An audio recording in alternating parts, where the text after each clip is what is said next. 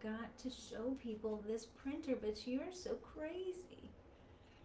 Start. Okay, friends, hold on just a second.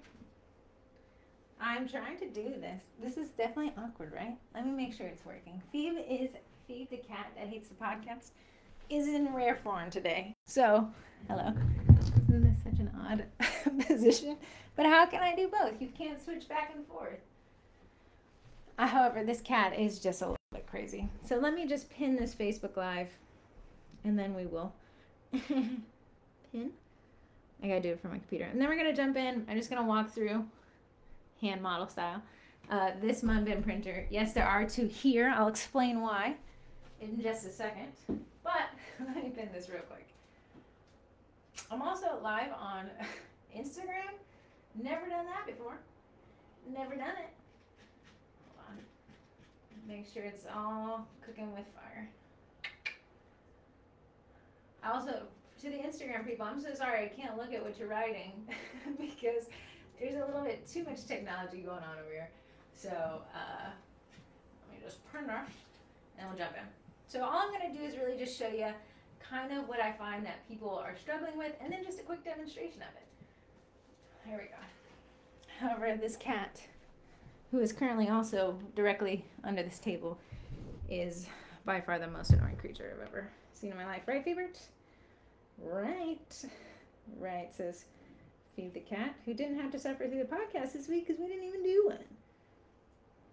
Okay. Let us... Okay. It seems like it's fine. Okay. I can't really see questions, but I'll see if I can pull them up on my phone in a minute. That said, let's kind of dive in here. Everything should be fine, but I have so much technology around me currently that... And this cat, man.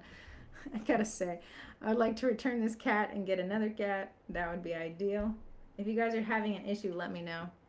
Okay, so basically what we have here, I'm just gonna get started, is this is a Munbyn printer. This is a 300 DPI Munbyn printer. DPI, dots per inch. Kind of a old newspapery print term, but it works. Just make sure this is working because I have it pulled up on my iPad and it keeps saying it's interrupted, but I'm gonna do kind of, the show must go on. If you guys are having issues, let me know. Okay. I think we're good. If we're not, I'm so sorry, kids. This is all I got. I got about 50 things plugged in to make this happen because this Munbyn needs to be plugged into your computer. So, since I have two, let's demonstrate this adorable pink one. Open. All this does is open this. Here's the feeder tray. This is where your labels have to touch so that this guy knows that there's paper in it. Very spotty slide thing. I almost would do this with two hands. Again, model, my model hands only got one. And then you're going to be able to close that here. Here's where your print comes out. And now here's how simple this is. You have power, you have computer, because I don't have the Bluetooth one, so this one's got to be plugged in, and then on and off, right? So there is a power switch here. This is power supply, power switch. So you can't just plug in here and expect it to go. It's got to be an on and off thing. So this guy's plugged in. I purposefully didn't feed in the paper because I want to show you how to do that if you're curious of how this works, but this guy is off. Why can't I pull this up on my phone? Let me go pull you guys up on my phone, make sure I'm not missing anything. Because I feel like this is glitchy. But, oh, Phoebe's right on the table, Heather. I'd show you the tail. I'm sure it's going to pop out. But just stay there. If anybody has questions why I'm going, I'll tell you everything I know. It's not a ton, but we will keep this going. So, we're going to close this, right? And then we're going to power it on by just this flip of a switch back here. There you go. So this indicator light, it tells you a lot. It's the only way the printer can, speak to us. Red means it doesn't think it has paper in it. He is correct. He doesn't have paper in him. It's okay, Munbyn, I gotcha. So what we're going to do is we have 3 paper options. I just want to talk about these. I bought these on Prime Day through Amazon, through Munbyn, but it seems like you can buy this whole thing in a kit, which I wish I had. But instead I kind of piecemealed it. I didn't really know what I was doing. I just wanted the Prime Day deal because someone had posted it and it made me panic. So these are 3-inch circles, 3-inch hearts, cute, but also quite pigmented. And then we have kind of the go-to OG, these labels. So this is what I kind of feel like this is kind of where this succeeds best. These type of labels. This stuff is cute. This maybe for like a themed holiday. If you were just jumping into this, I would say just kind of start with this setup right here. And that's all you could kind of need to go on. Now, when you open the Munbyn, what you get is you get these. Feels like they gave you something free. They did not. These are test labels, test shipping labels. Munbyn is great about printing shipping labels, which is pretty cool. But what we want to, I mean, that printing shipping labels is kind of boring. So what we're going to want to do is use these as my little test case for you guys today. And then we're going to dive in. Now, before I load the paper, I know a lot of people have questions. I do have an iPad, an iPad. But what I want to show you is the age-old question is people says, where can you make the labels? Canva, free Canva, in fact. So I want to jump into free Canva and kind of show you guys where to do that. I'm not going to build these on Canva because I actually don't know how to use an iPad effectively, but I just want to show you that I've already made these extremely simply in free Canva. Actually, I had to download Canva on the iPad for this. So I was making this for a Cookie College class. You can kind of see it. I got the logo, I got little cookie emblems, some text. Now, can you see? Everything is black and white. Okay, it's a thermal printer, doesn't print in color. You don't have to buy cartridges. That's the good and bad of it. So if you're thinking like, oh, I just upload my colored logo, it's going to come out, actually, it's going to come out like this. Hi, I look very weird on. If you're wondering if this is a very short table, yes, you're correct. It's a table. I haven't extended the legs out because I felt more prepared being closer to the ground. So let me just zoom in on this example real quick. This is what I was trying to print. And just brighten that one up a bit. Excuse me, iPad people. You and your Apple products. So this, can you see, barely colored print? That's what my test was, and here's what it came looking like. So you can see that none of the big text came out blotchy. It's not a colored printer. Don't try to make it one. Okay, cool. So I'm gonna have to actually get behind the computer after this, but let's load in the paper, and I want to show you how to do this. This is what I think people make a huge mistake on. Two huge mistakes I usually see is kind of this loading of the paper because they skip one step. So what we're gonna do is we're gonna feed this right under here, gently, both hands. Slide this in here. Now this wasn't included, this feeder. Neither were these smaller labels. I did buy this. All of it is Munbyn. And then we want to make sure, like I said, these touch this black feeder thing, and we're gonna close it. You're gonna think that's all you needed to do, but here's what the Munbyn website says 30 million times. Long press this green button until you hear a single beep. See, it like takes oddly just a little longer than you think it should. And then it wastes 2 of them. That's what it says it does. It wastes them, and such is our life. So I'm gonna jump over to the computer. I'm gonna take my speaker with me, and I'm gonna press print. You guys still have the printer view. Cool, cool. Okay, and now we're going to print this. Oh look, other people struggling with Apple as well. Now I can read your guys' comments. At least T says, Heather, you're on IG.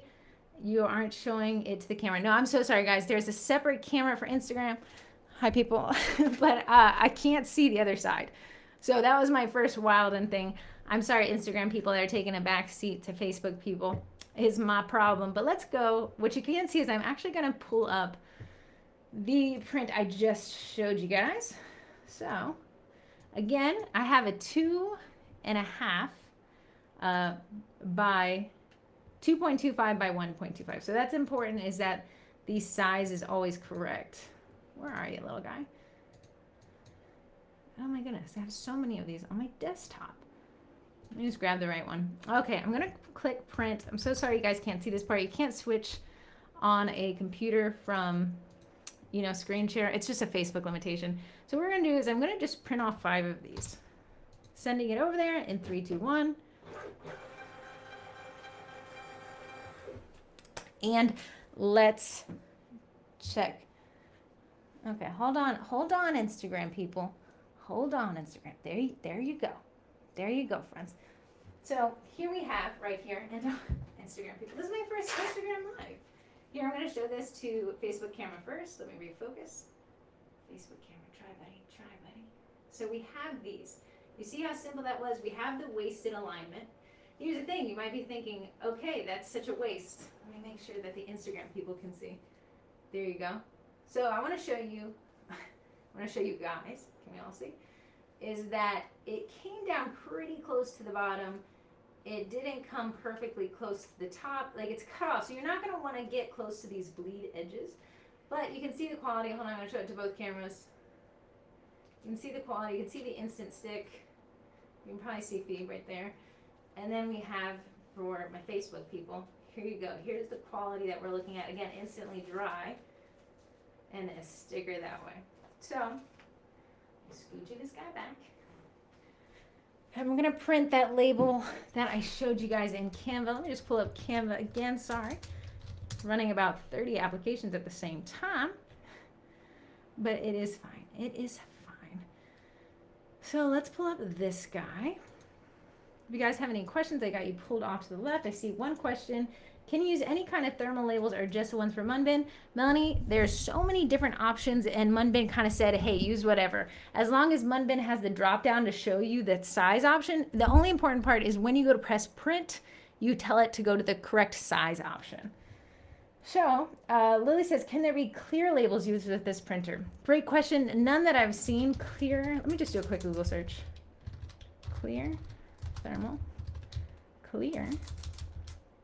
Got too many softwares running.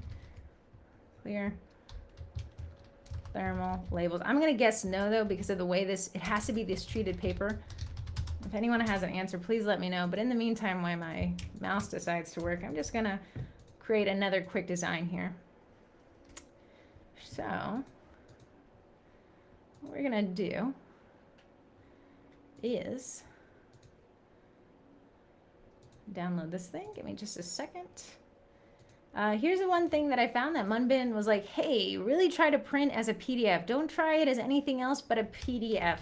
So, okay, cool. So trying to print it as something that's not a PDF seems to be not very compatible with this.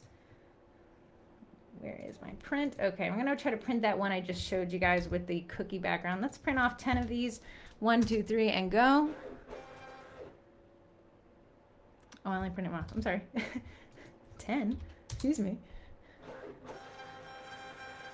So you see how when you leave it set up like this, you can just kind of churn and burn through these versus having to waste it every time we switch the labels over. So the switching of the labels is a waste point. It's not the favorite waste point, but I mean, it's pretty neat. Tracy says, will you always have the extra wasted labels at the beginning? Tracy, great question. That's just what I wanted to address, is you're only going to have the wasted labels when you add in this new paper. So what I'm going to do is we're going to switch over to the circle labels. Again, sorry you guys have to painfully watch this, but if you want a Munbyn, you'll thank me later. So what I'm going to do is take this out and rip this off. Excuse me.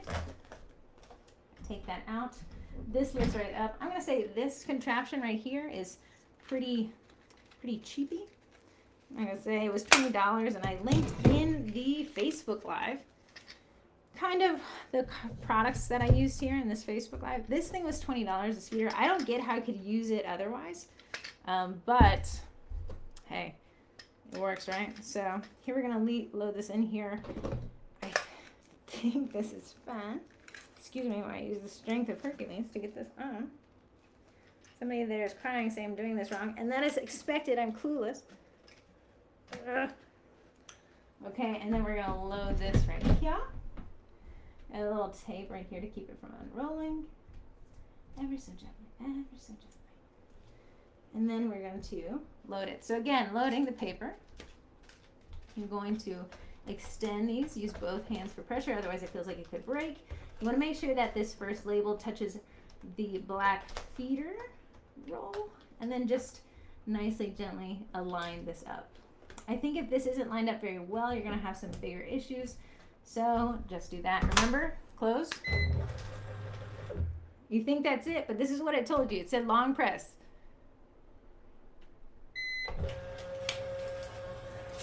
Okay. There we go.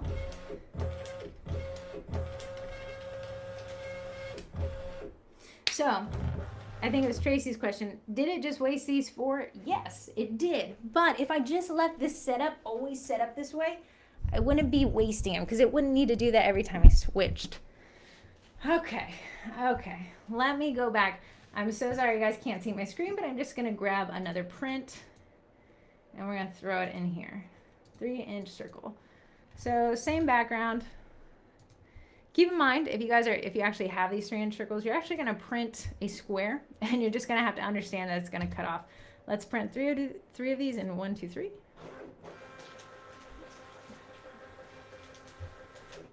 Okay, hold on, let me pull up your questions. I feel like I'm running around with a chicken with my head cut off, but such is life, right? Okay, now these oh, my mistake. Let me use myself as an example of what not to do. What I forgot in my haste was to reset the size. I got everything's right, but I forgot to tell my computer that I've actually switched the size of the print. So let's go run and do that.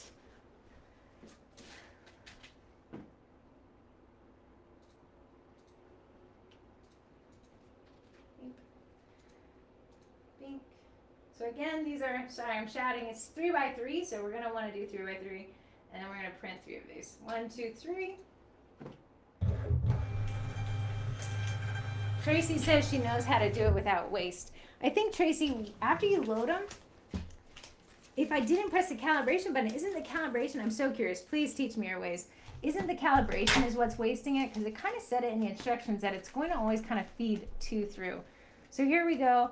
Circle, again, I designed it in Canva as a square, just a quick and dirty design, and it printed all the way to the edge. Nice black, crisp. These are slightly faded, but you can see that the printer doesn't care. It printed them all pretty solidly. There's no color here or anything. So now what I'm going to do is I'm going to print color. I just want to demonstrate how little this printer likes color. Let me grab you guys my speaker. Tracy's going to sign up to do a Facebook Live, right, Tracy? Hold on, let me send you that link, bud. www.sugarcookiemarketing.com. Where's else life? Yeah, I would love to see a professional Munbynner teach me their ways. So I've actually designed this label upside down. I wanted to test something else. So what we're going to have to do, we're going to just drag and drop it over here, print. And the settings are correct, so let's go and print a colored label. So again, this printer doesn't want to print in color. I just told it to print in color. What do you think is going to happen? Just like I showed you, this is the same print.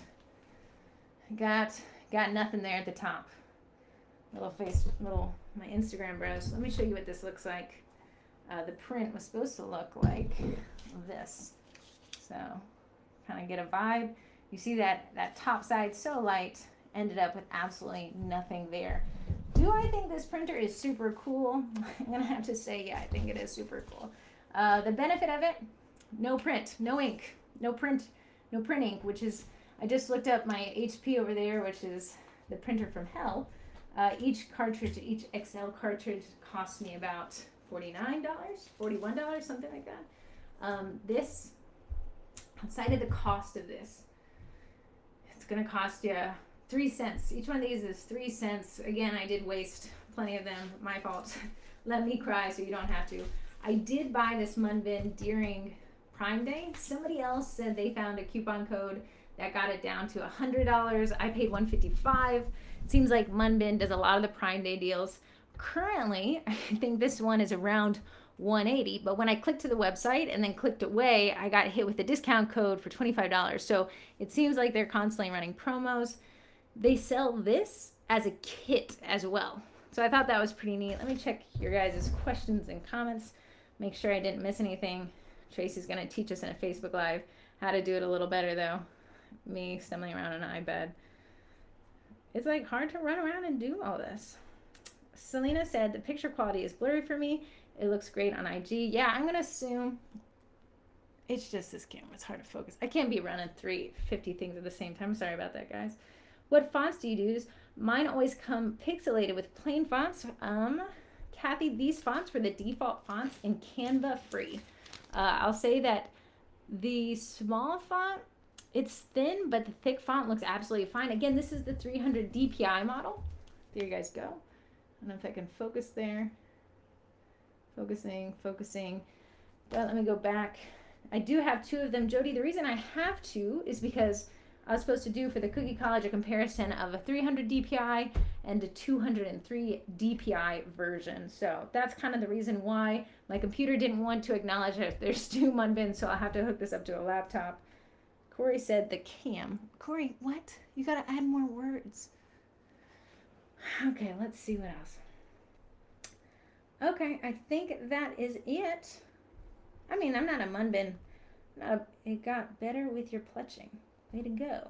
Refocus the camera. And then I'm doing 30. Corey, get your butt over here so we can do this together and you can do the refocusing. I'm sweating.